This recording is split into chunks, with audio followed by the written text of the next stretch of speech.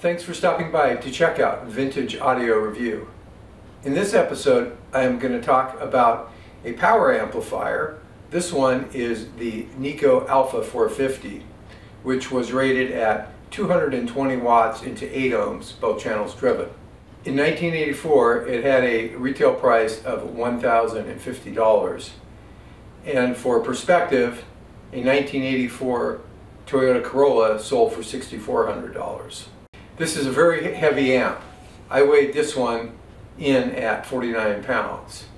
It has a huge toroidal transformer, as you'll see, and huge heat sinks. It is built like a tank. It came to me with a problem. Supposedly, it was in the protect circuit mode. So after I hooked it up to the QA402 audio analyzer and my dummy loads, I powered it on, and I did not find that the amplifier was in the protect mode at all. The speaker protect relay clicked on like it normally would. However, as you'll see in some upcoming footage here, the waveforms were not great out of one of the channels. The video will go into the repairs I made and some discussion of that, and will show more of what it looks like with the cover off. There were a couple problems with the Nikko. Was that the bulb that lights up the LED display was burned out, so that was replaced, and the pots were all clean. The first thing that I did was remove the fuses and check to make sure they were good and of the proper value, which they were.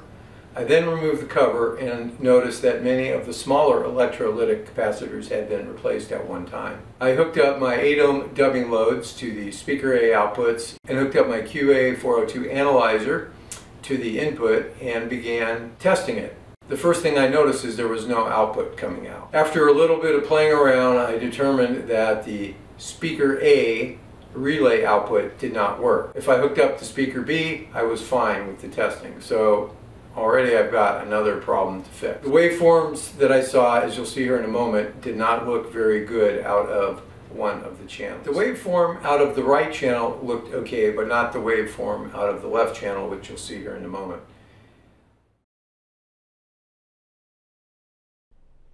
This is the front of the Nikko Alpha 450 power amp. As you can tell, it's designed to be rack mounted if you wish. Also, it does have the ability to run either A, B, or A and B speakers. There is a headphone jack which puts all of the output power of the amplifier through a pair of 390 ohm 2 watt resistors. If you turn on either of the speakers, it kills the power going to the headphones. You can see the nicely lit LED display, which we'll see in action later on in this video. So here obviously is the rear of the Nikko Alpha 450. You can see that it does have input level controls. For all the testing I did, I ran them at max. Also, it does have a grounding lug that could be used. And the speaker terminals are the push-in kind. They are a bit heavy duty, which is nice, but they're still push-in terminals, which I don't like very much. Oh, one other thing I should note is that the Alpha 450 was the top of the line power amp for Nikko back in 1984. So this is the top view of the Nikko, and the most obvious thing that you see right away is the toroidal transformer. Thing's massive. Of course, these are your power supply boards, and here's another view showing your output transistors, and of course the massive heat sinks for them. So here is the bottom side of the Nikko Alpha 450 with the cover removed on the bottom. You can see the output transistors here and here, here and here for one channel, and likewise on the other side the output transistors are there, and your pre-driver board, as well as your output relays for the speakers, and the headphone jack also is part of that. This would be your front LED circuit board, and here's some more switches here. So these heat sinks are massive, and so that is the underneath view. So what you are looking at here is the output across 8 ohms of a Nikko Alpha 450 power amp. The left channel is horrid. Let me get rid of the right channel here. So that's the response of the left channel. It's just got a lot of distortion and noise on it. if I get rid of the left channel, bring the right one back, we can see it a lot. The right channel doesn't look stupendous, but it's looking a lot better than the left channel. So I just wanted to show you what I started with, and hopefully I'll be able to figure out what's causing the issue for this old Nikko Alpha 450 power amp. So here we're looking at the culprit of why the ripple was so bad in the power supply, and you can see that one of the filter caps had leaked out and corroded the trace. You can even see where it corroded onto the chassis. And this is what the capacitor looked like when it was finally removed. I did replace all 4 of these 1 microfarad 100 volt capacitors. They were not replaced along with the other electrolytics by a previous service, and decided that it was a good thing to replace them. One of them was a bit low in value, but they're not that expensive or that hard to replace. So this is the A speaker relay, and right here you can see where there was pitting, and I was able to clean that up with a nail file and then spray some deoxit D5 in there, and it seems to work fine. One other thing that needed to be replaced is this lamp here, which transmits light to the front panel LED assembly. So that bulb needed to be replaced. Here I just wanted to show the effects of having an open filter capacitor on your plus B line. In this case it's the plus B left channel, and you're seeing about 25.6 volts RMS ripple. Compare that to the plus B right channel, which has about 800 millivolts of ripple.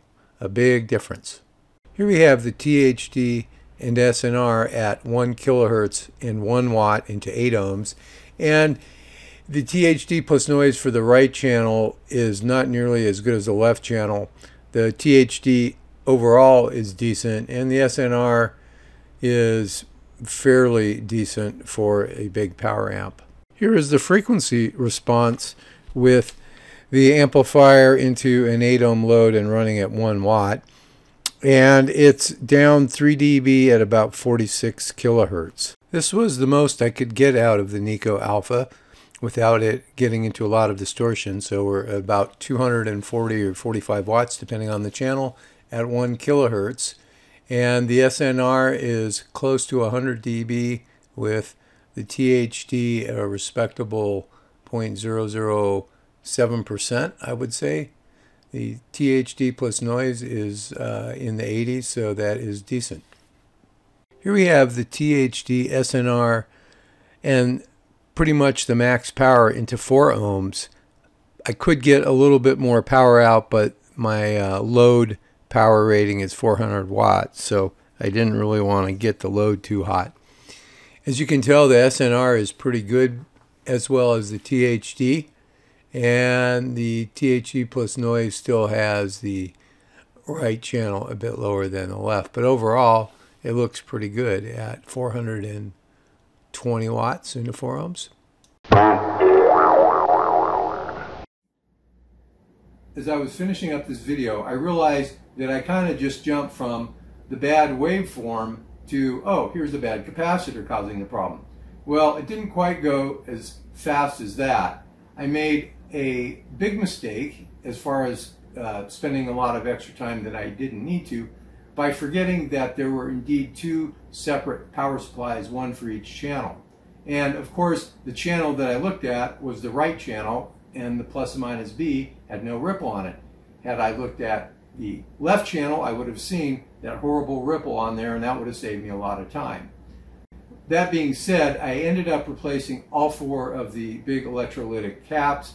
They were probably about $18 or $19 a piece from Mauser, and they fit in the same footprint as the ones that I pulled out. While I am normally not one to replace capacitors just because they're old, in this case you could see some little bulges on the vent holes starting, and I figured it would be a good time just to go for it and replace all 4 of them.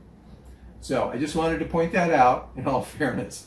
Once I had completed all of the repairs and adjustments on the Alpha 450, I hooked it up to my reference system, which would be the KEF 107s and my Carver CT7 tuner preamp. When all that was hooked up and I turned on the power amp, I noticed a hum, like a 60 hertz hum coming out, and it was definitely from the power amp. After 5 minutes or so, the hum disappeared and I never heard it again once the amp had been warmed up, or if you turned off the amp and waited a few minutes and turned it back on, it would not show any hum. I think the hum is related to the drift of the idle current stabilizing, and it just might be the way the amp is, but it wasn't really a problem. As far as listening to it, it sounded great.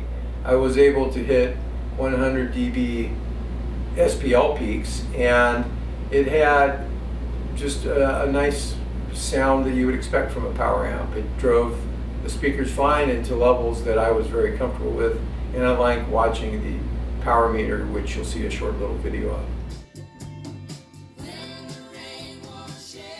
I think these amps might be a little bit hard to find these days, but if you run across one and have a chance of getting Nikko's top of the line amplifier from 1984, I would go for it. Again, thanks for watching. I would enjoy hearing any comments, I think, and please subscribe if you have not. And once again, have a great day or night.